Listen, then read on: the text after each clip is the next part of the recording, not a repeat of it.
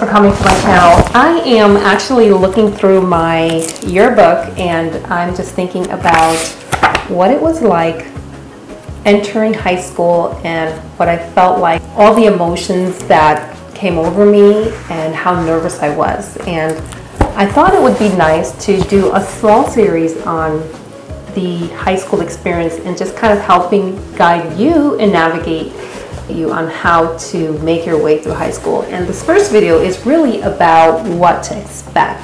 So this is for the student who is looking for help getting guidance and just navigating through high school, trying to understand what to expect. Someone just who needs a leg up. So this is who that's for. So if that's you, definitely stay tuned because I've got some pretty good advice that you want to hear. So going into school, I just remember the summer towards the end of middle school. You know, there was this whole build-up for high school, like, you know, you're going to a school in a completely different part of town. I knew I was going to see a lot of strange faces, a lot of people that I just, you know, never knew, never interacted with, and I just didn't know what to expect. And there was, you know, of course, all the normal chitter-chatter from my schoolmates about what high school is going to be like, and you know what to do, and you know all this stuff that's going to happen. So I was really nervous. I wasn't so nervous about it, but I was so excited, right? I was still excited to see what this thing is that they call high school. And is it really as terrifying as they say it was? Well, the first thing I want to say to that is no. High school is not terrifying. It's just a normal process in life, and it's one of your first steps into young adulthood.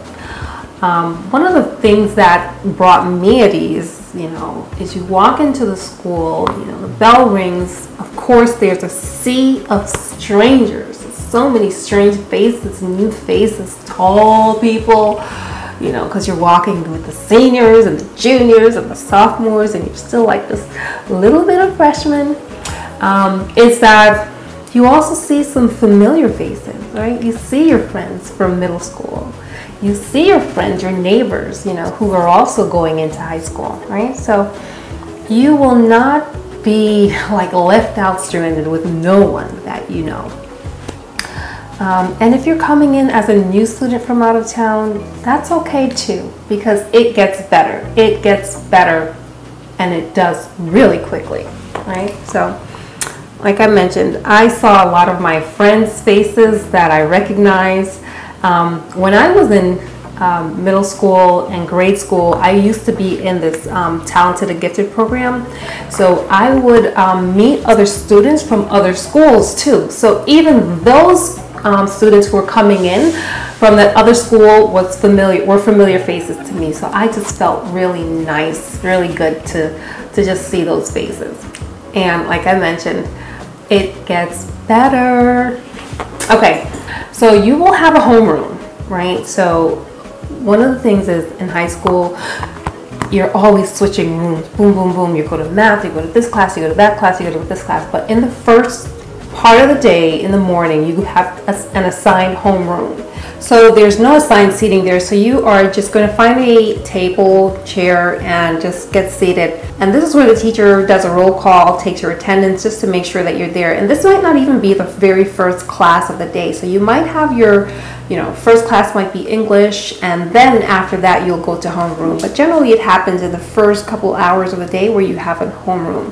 And you're going to see faces that are familiar, faces that are not so familiar, and hopefully you can sit next to one of your friends or someone that you just kind of saw in the halls when you were in your middle school, and maybe you'll form a new friendship there. So in any case, you're going to spend 10 to 20 minutes in homeroom, and then you're going to move on to the next class because your bell's going to ring and then you're going to have to switch, and your schedule is going to tell you exactly what you need to do, where you need to go next. If you're lucky, you'll be assigned your own locker where you can keep your personal effects and your books inside. And this will be kind of like your home base where you'll pass it throughout the day as you go to your classes. and you could just grab and swap out your books, because the books are going to be really heavy, right? They're really heavy books that you need to carry around, and the lockers there to help lessen that load, so you're not carrying like 6 or 5 really big thick books in your hands each day, right? So it gives your back a little bit of a rest. Anyway, the hallway itself, the school itself might be huge, so you just have to get familiar with it, learn where the class numbers, you know, like the first floor, second floor, A101, B202 or something like that. Get familiar, because in my experience, my school was like a maze, and I had to just really kind of navigate it. It had over 2,000 students, which for some people might be a whole lot, for others not so much. But for me, that was a huge school, coming from the small school where I was coming from. So I had to learn my way around and just get familiar, right? So you're going to need to do that, because your schedule might have you on this hallway today, and then in the next class you have to go down there. You kind of also have to time yourself. How long does it take for you to leave one class, get to your locker, and get to your other class, because the teacher in the next class could mark you tardy, and you don't want that. All right, so the next topic is your classes, right? When I first started, I had a number of different classes. The classes were assigned to me, and I wasn't sure where they came from. I don't know who or what determined the assignments, and I just know that I had, let's say, algebra, biology, chemistry, history, English that I had to go to, and that was the schedule, right? But there was also a really pivotal assignment for me in my schedule that I had never thought of. I would have never even known it existed, and it was turned out to be really a life-changing assignment for me, and that was my computer programming class. I had never you know, considered, or I don't even think maybe I even knew about computer programming, but I was assigned a class, and I really enjoyed it, and it really opened up a world for me as the very first introduction into software programming, computer science, etc., etc. It was really the beginning of a really wonderful thing, and hopefully your class assignments will be the same. Because you want something that's going to challenge you, that's going to help you develop into the person that you want to become. And sometimes at this age, really, you don't even know for sure who or what you want to be. So the classes that you're assigned are going to play a really major role in shaping the next steps in your journey through high school, which will hopefully and eventually lead you into the universities. This brings me to my next point. So my next and final point is about finding that person who is responsible for changing your classes. If your classes are not a good fit, they might be too challenging for you, or they might not be challenging enough for you. You don't have to stick with what's been assigned to you, right? You're not tied to that. That can change, and the person who you need to talk to, even if your classes are a good fit, this is a good idea. The person that you should talk to and you should build a relationship with is your guidance counselor. Each student is assigned a guidance counselor, so that person is meant to help guide you through your high school career, through the weeks and months ahead, as well as the years ahead. Right? So you want to definitely leverage that person and make sure that you form a relationship, so that you're not just a name on a sheet of paper or a number on a piece of paper on the computer screen. They want to get a feel of who you are, right? What are your goals? What are your aspirations? And you know, it might be so far-fetched to say definitively, you know, you want to be, you know, XYZ, you know, in your life, but you should have a general direction of what you want to do, and you definitely will know what you like to do, or hopefully you know what you like and what your strengths are. And there are some weaknesses and things that you may want to strengthen, right? So work with your guidance counselor, build that relationship with him or her so that they know you and they can better place you in your classes, right? So it's not just some random placement because a slot's available and 10:15 is a perfect slot for Nikki or for John, right? Work and build that relationship, and you don't have to go and see that person every day, but it's good to pop in a few times during the course of the marking period, course of the semester, or even a couple times, every other week or something, just to kind of check in, right? Because this person is going to be the primary person responsible for helping to guide you and make decisions as to things such as your PSATs.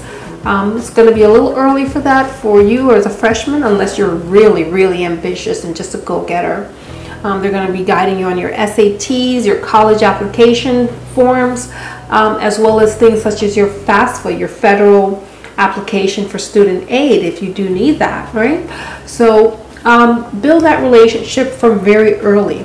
And it's going to be important to do that, right? Because if you need to make a change, or if you need some questions answered about a class or just generally about your career, that person will help you. And I remember in high school, I remember even going to my guidance counselor and reading through my college essays and just getting feedback about the essays and what can change. And I learned some words in English that year and I wanted to incorporate them into my essays, and she was like, "Oh, do you really want to use undulates?" And I'm like, yeah.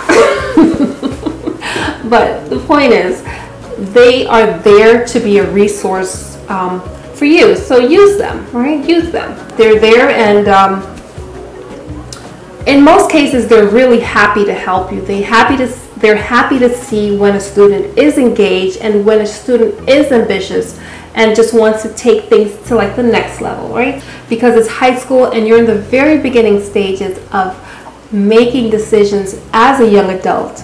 And you will be gradually making more decisions and more complex decisions, right? And this is just the journey, the beginning of that journey.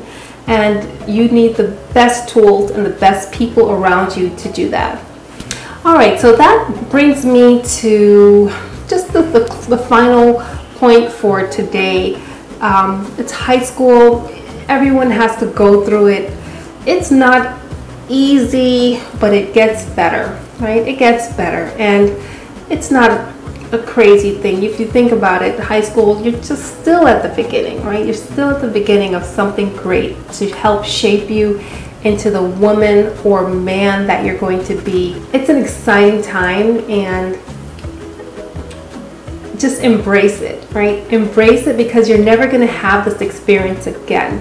You're going to go through it, and it's going to be just something you look back at one day. So try to do it as best as you can and go the right way. It's going to be so much fun once you really dig in. So that's it for today. I think the next series is really going to be about friendships and just how you form friendships in high school, and just and what to expect there. Okay, so thank you so much for watching. If you like this video, if it was helpful for you, definitely hit the like button, hit subscribe, and hit that little notification bell so that you'll know when a new video is posted. And you want to definitely keep track of the series, because I think I'm going to be maybe doing maybe 3 parts to the series. We'll see how it goes. Okay, all right, thank you for watching, and hope to see you next time. Bye. Hey you, before you leave, hit the like button, subscribe, and hit the notification bell.